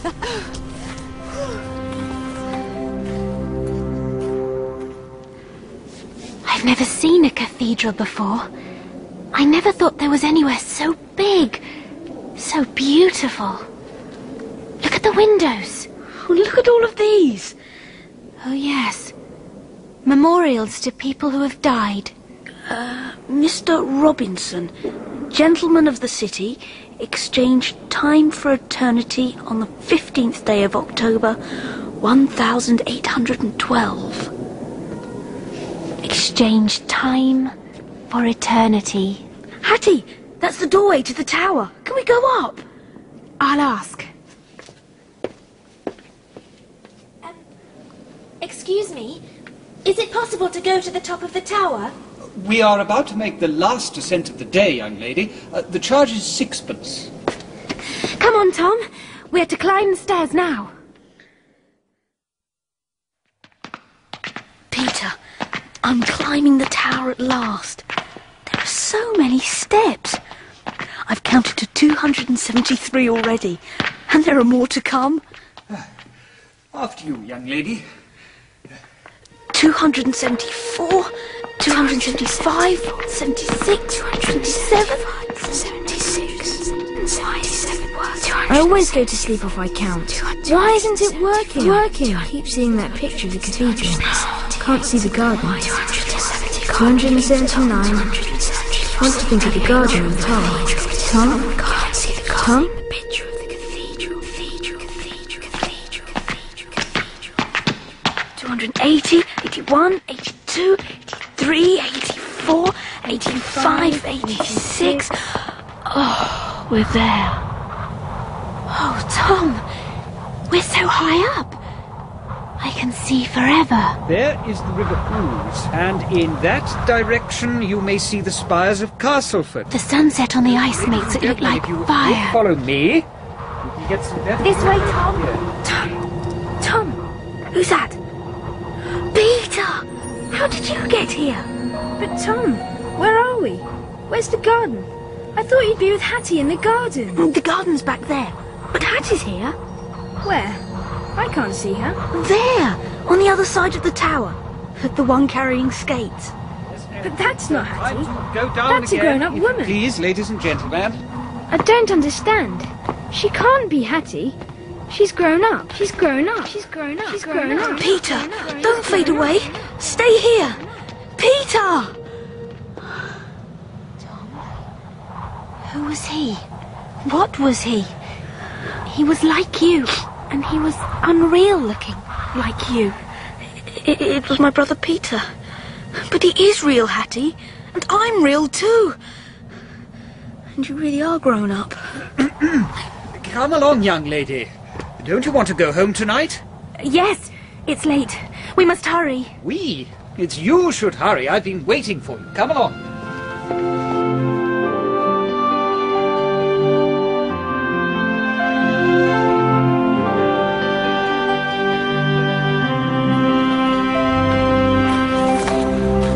It's a long way to skate in the dark, isn't it? Yes. What's that? On the bank over there. What have you seen? I thought it was a tree or a post, but it moved. Oh, skate faster, Tom. It's a man. I think he's watching us. Miss Hattie, Who is it? it's me, young Barty. Oh, Bertie. I am glad to see you. Take my hand. Where are you off to this time of the evening? I'm skating home. Oh, you shouldn't be skating alone, especially not on this thin ice. The horse and gig is waiting just through the trees. See the light from the lamps? Well, please allow me to give you a lift. Thank you, Bertie.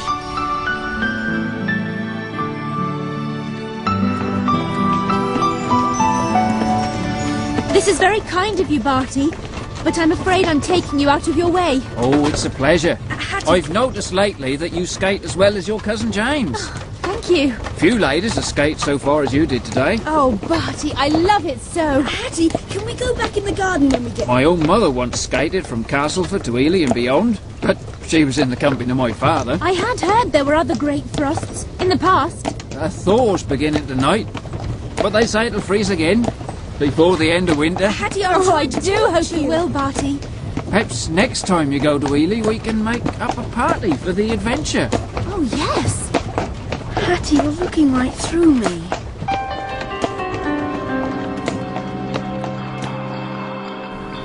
Alan, the flat door is open. What?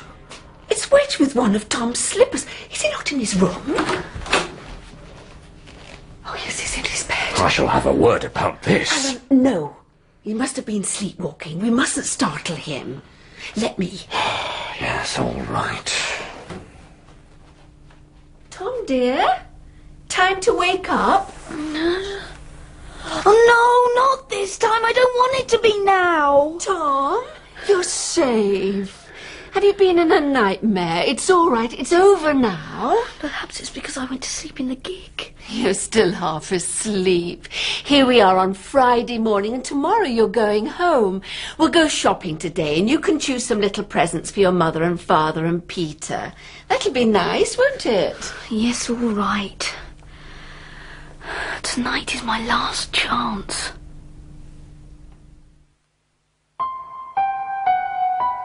You didn't strike 13, but I've come anyway.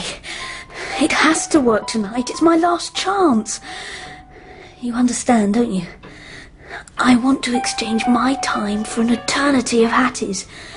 Time in the garden can go back. She may be a little girl again tonight and we can play. It's so dark tonight, but I know the garden well enough.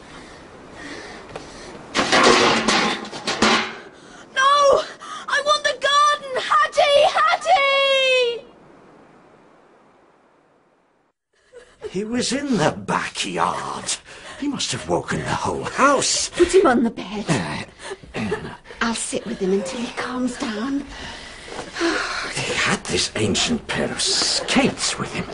They don't look as if they've been used for, 50 or 100 years. Where can he have got them? Alan, you mustn't question him, not even in the morning. Well, I'd like to know. Promise me, he's not fit enough to be worried. You may be right. Oh, I'd better put them with his things to go home tomorrow. When he called out, it sounded from up here as though he called someone's name. No, I don't think so. I think he just screamed. I must go and explain to the other tenants. Reassure them there's no cause for alarm.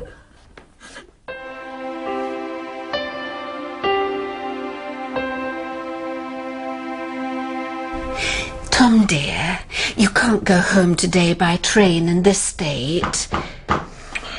Now, who is that? So, Tom, your uncle is going to drive you. All right.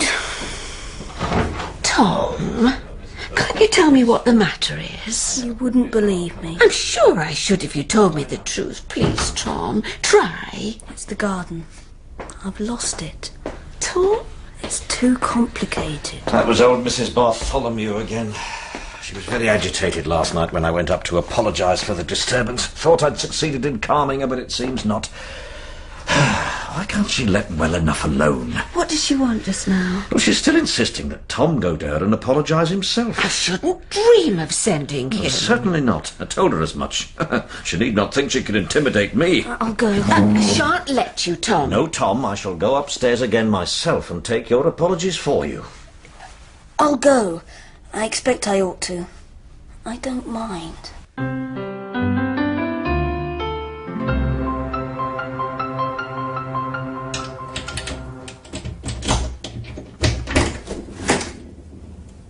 Yes? I've come to say I'm sorry. Your name's Tom, isn't it? Your uncle mentioned it. What's your other name? Long. I've come to apologise. Tom Long. So you are a real flesh and blood boy, the Kitson's nephew. And in the middle of last night, you screamed out. You woke me. I've said I'm sorry. I can hardly believe you're really here. Don't you understand? Don't you know who I am?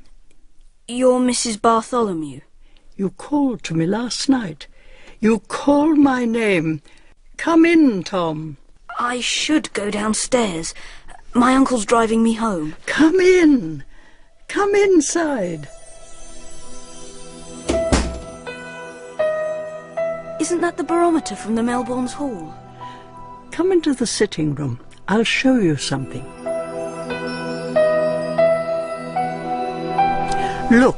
Look at the photograph over the mantelpiece. That's young Barty. Yes, a likeness taken soon after we were married. Young Barty was Mr. Bartholomew. That's right. You married young Barty. Who were you?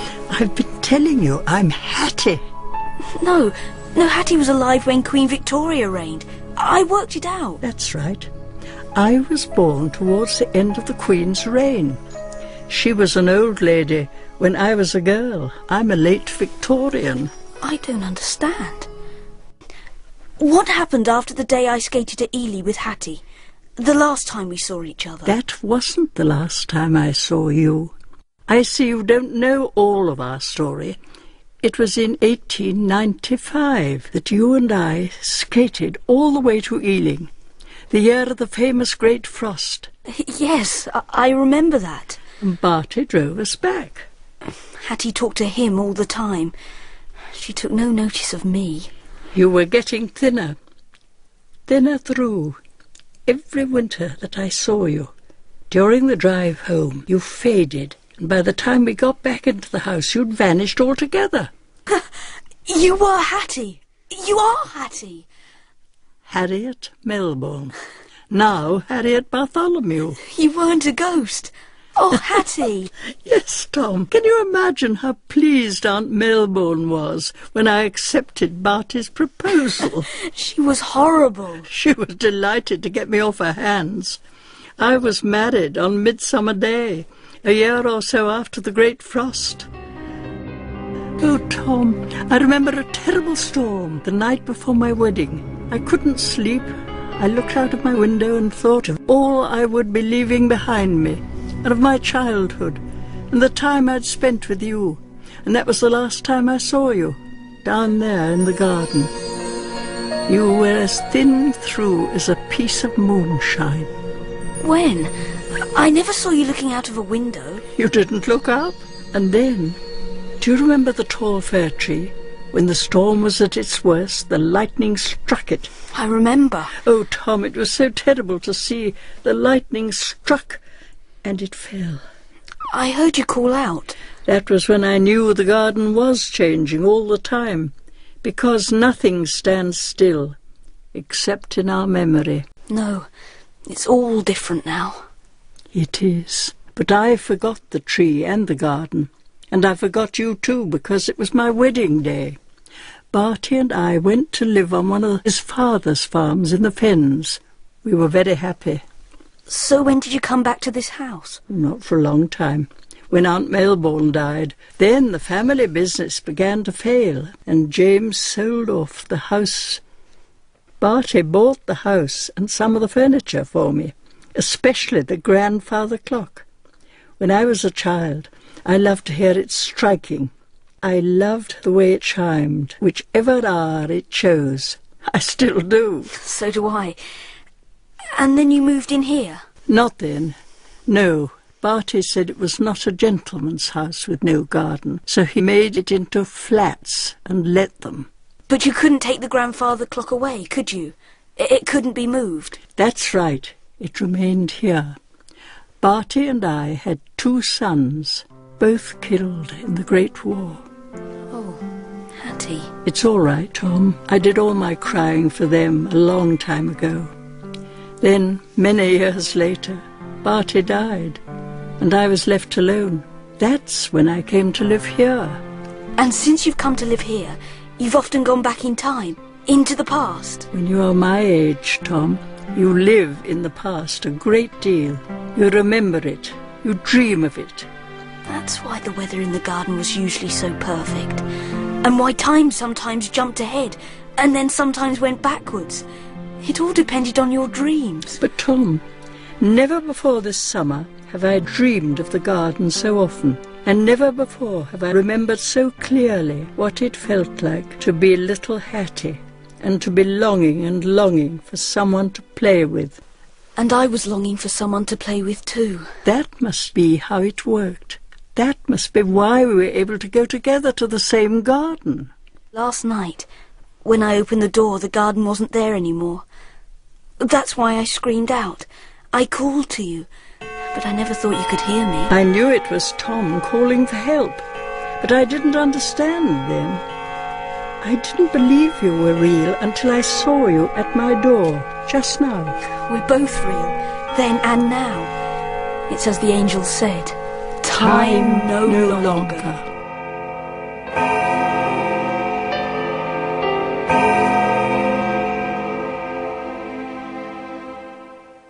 What happened to Abel? He married Susan, and they had a big family. They were very happy. Abel was the only person in the garden who could see me. Apart from you. Fancy. Aunt Melbourne was always so scornful of Abel. She said he was as stupid as the geese. Well, the geese could see me, and she couldn't. What about that brother of yours? I saw him in Ely. I've forgotten his name. Peter. I write to him about the garden and playing with you out there. He loves to hear about it. He wishes he could be there too. You must bring him to visit me one day. Will you do that? Yes, thank you. When I get home, I'll be able to tell him the secret of the garden and take him an invitation from Hattie. That means it's noon. I don't want to go, but I ought to. I'm to be driven home after lunch.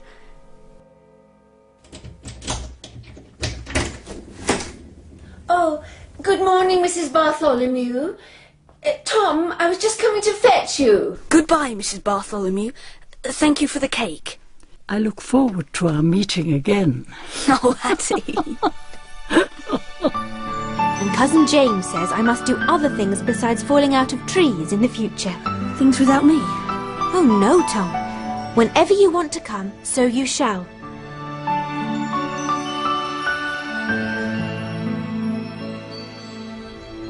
Tom will be settled in at home by now. The flat seems surprisingly empty. You know, Alan, I watched him saying goodbye to Mrs. Bartholomew. Of course, she's such a shrunken little old woman, she's hardly bigger than Tom anyway, but, you know, he put his arms right round her and hugged her goodbye. Just as if she were a little girl. In Tom's Midnight Garden by Philippa Pearce, the cast was Tom, Peter England, Mrs. Bartholomew, Rachel Kempson, Aunt Gwen, Una Stubbs, Uncle Alan, Crawford Logan, Hattie, Deborah Berlin, Barty, Simon J. Williamson, Mrs. Long, Judy Parkin, James, Tim Godwin, Verger, David Holt, and Peter, George Miller. Other parts were played by members of the cast. Tom's Midnight Garden was dramatised by Judy Allen with music by Elizabeth Parker and directed by John Taylor.